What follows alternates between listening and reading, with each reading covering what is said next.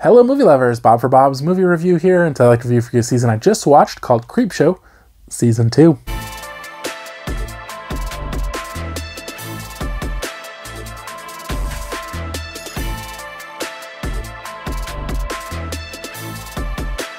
This one was provided to me for review by RLJE Films. If you guys get a chance to check it out, let me know your thoughts down in the comment section below. I'd love to hear your thoughts and maybe what you guys thought of this one compared to Season 1. I will include more information including affiliates to purchase one down in the description.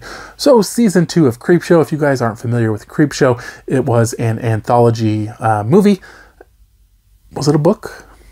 And it got a sequel, and now they've created a TV show out of it. Now the show mainly is 45-minute episodes. There are 7 total episodes, and most of them are two-parters in that there's 2 stories on each one, so each story is only 20-some minutes. And that's kind of my biggest complaint about the first season, is that these stories were interesting, but too short. They really needed the full 45 minutes to really flesh out the story a lot better.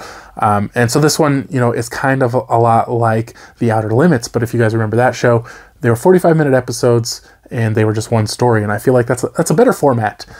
These are a lot quicker, and you can get through them a lot quicker. But I just feel like they leave a lot to be desired. Now there is one episode on here with Justin Long where he makes this machine or some sort of virtual reality thing, and basically you can go inside movies and interact with movies. And I didn't realize it at first, but I think it was like an actual movie and they were just kind of playing in front of it. I'm not sure though. It was one that I had never seen before. But definitely I thought that was the most interesting episode. I really enjoyed it. And again, like I say, that one took up the entire runtime of the episode. And I feel like it's a better format, personally. So the episodes, you know, cover monsters, kind of voodoo almost, vampires. There is also an animated special, which is another 45-minute, you know, I'm saying 45, roughly 45-minute episode. It's a two-parter. And it's this real kind of rough animation. I'm trying to remember. The first one was about a guy who gets stranded on an island. And the second one, I can't remember off the top of my head. The first one was super crazy and graphic. And it kind of disturbed me a little bit, actually. And then there was a Christmas special, or do they call it a holiday special or a Christmas special? That one, again, was okay, but weird. I kind of enjoyed the everything before those more. I wasn't a big fan of the animated special. It was all right, but like I say, I wasn't a huge fan of it. And again, with the Christmas one, it was okay, but I wasn't a huge fan of that one. But I did enjoy this show. I think pretty much all the episodes, or maybe all the episodes, have a guest star in them. Someone you're probably going to recognize. I don't think I recognized everyone, especially since there's a lot of people here listed. Some of them could have been voices, though, like in the animated ones, but I'm not positive on that. Justin Long was the most recognizable to me. I've always really liked him, and I thought it was fun. There was also the Breckin-Meyer one. I forgot about that. That one was like kind of like Aliens, and that one definitely had an Outer Limits kind of vibe to it. I did kind of question some of them, like the Breckin-Meyer one. If there is much horror, like, I mean, they should all be horror, right? And it kind of is, but it was more sci-fi.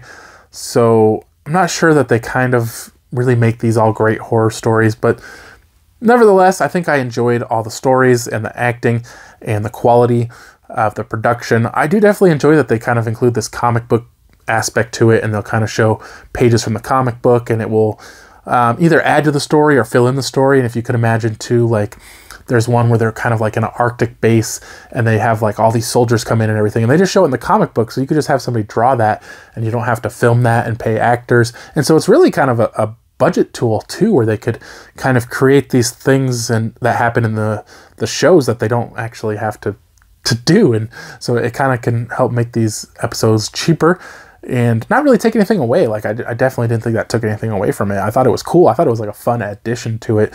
And so I really enjoy this show. I think it's a lot of fun. I personally think they would be better just 8 45-minute stories. But if you're a fan of short stories, you know, it's probably right up your alley. So I give the season a 3.5 out of 5.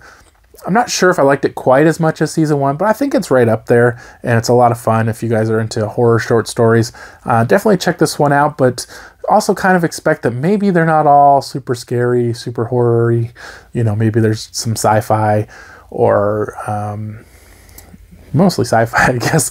But I hope you guys did enjoy the video. If you haven't already, subscribe for more videos, check the test videos, and I'll see you guys next time.